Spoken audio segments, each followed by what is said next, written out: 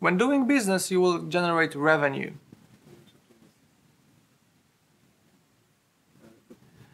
And from this revenue, you will pay the tax, the corporate income tax. But on the other hand, when you want to offset the amount of this tax, you will have to keep some costs. The cost of running a business.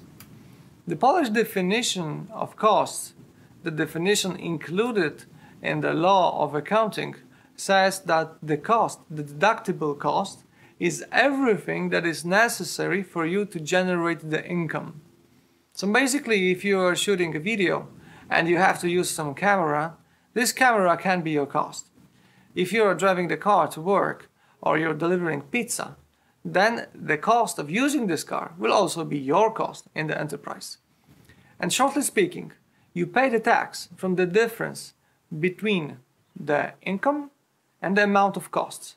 And the remainder, the profit, is the base of tax calculation.